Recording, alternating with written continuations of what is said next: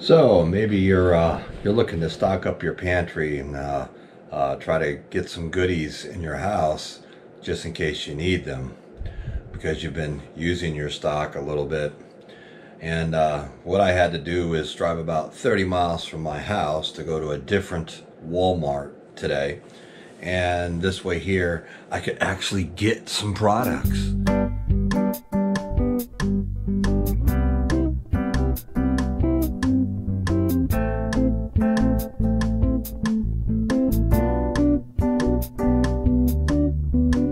My Walmart is just a small Walmart. It says it's, quote, a super center, but compared to the other one I went to today, not even close. So basically sometimes what you got to do is maybe you're going to have to drive if you know you possibly can get what you're looking for that you want to stock up on, being whatever it may be. You may have to drive a little bit to get to a store that can actually do that for you. Now, being that I live in Florida, you know, it's real hot out. So I took the coolers with ice and everything else so I could put the meat and any cold stuff in the coolers and then bring it home that way. I was able, what you're going to see in the video, I was able to score my chicken breast. And the best part is I was able to grab the family pack chicken breasts for $1.99 a pound. I got 3 packs. They only had 17 in the case because all the Walmarts around me, they don't carry these anymore. They're all the small packs. So that was a score. In the family pack for $1.99 a pound, both Walmarts that are up my way up here, neither one of them even sell them anymore. They're not even in the cases. All they have is these small, just regular packs, and those are $3.99 and $4.99 a pound. Whereas, and you can get the family pack that you've been able to get for years for $1.99. So I got 3 packs of those while I was there. They didn't have a limitation on them. There was like 17, 18 packs in there, so I grabbed 3. Reason I did that was because it is so far from my house. I don't want to have to go back, and I'm going to vacuum seal those with my vacuum sealer, and those things will be good for up to a year in my freezer. Not that they're going to last that long, but if push come to shove, they would last up to a year in the freezer being vacuum packed because air can't get to it.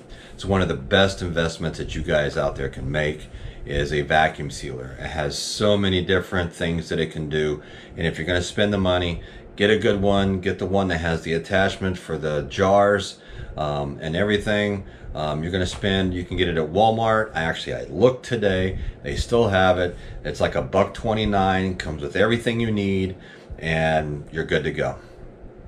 And I buy the bags through Amazon because you get a 4-pack for like 17 bucks of the bags itself, the replacement bags, and that'll last you for quite a while.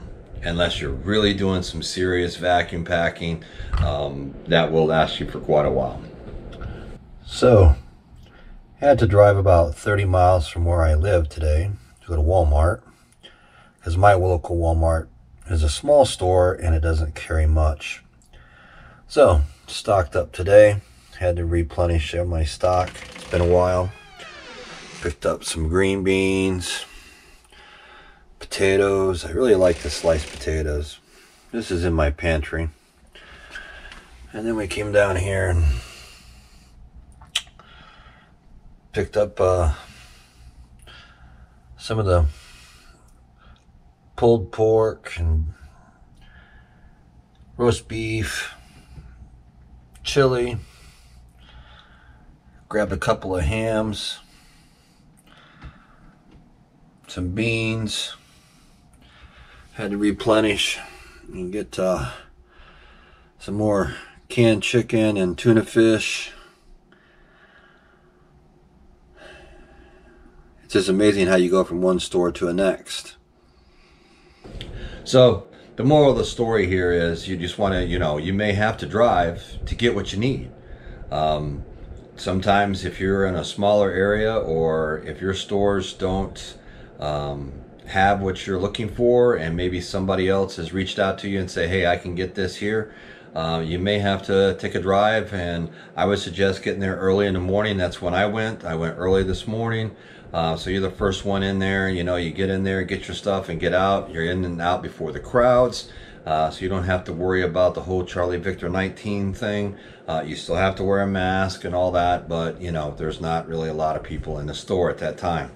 They're all still waking up, having their coffee, if you get what I'm saying. So a good time to go is early in the morning.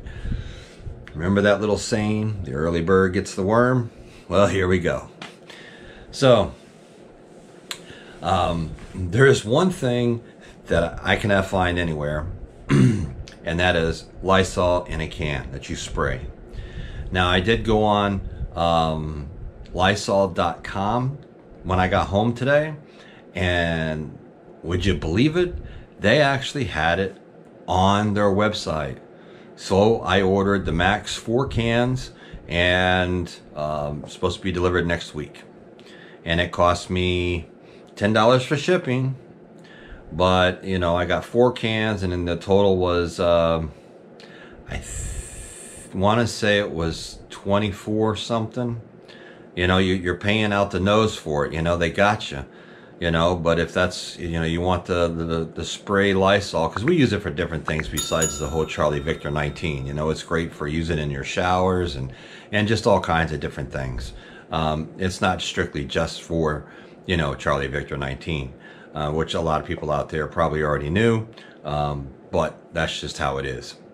So that's the one big ticket thing that, you know, that I haven't been able to find in any stores around me. I've hit everybody from Walmart, Target, Walgreens, CVS, Dollar Tree, Family Dollar, all of them, and nobody has nothing when it comes to Lysol spray. Now, I can get the Lysol wipes and all that kind of stuff, yes, but the Lysol spray doesn't exist. One other thing is, the shelves at this big Walmart, now compared to my little Walmarts up here, the shelves are pretty bare. Now in this big Walmart, you can tell, you know, they must do a lot more sales than anything else, so they're probably getting more product than these other stores are getting, which is the way things kind of work. And their shelves were stocked pretty good. I must say they had quite a few things on the shelf. I was able to get some the canned chicken, the canned tuna fish. I restocked back up on my green beans and veggies and canned potatoes. I love the canned potatoes. But you know, they had a lot of things, whereas in my smaller store they just don't have it, you know. And if you do go in there, they may only have just a few things on the shelves. The shelves are pretty much bare. So it may pay to go to a bigger store, even if you have to drive, say, to another town or, you know, somewhere else to get the products that you do need. So my name is Charles. This is Survival Preparedness for Beginners. And until next time, I'll catch you all on the flip side.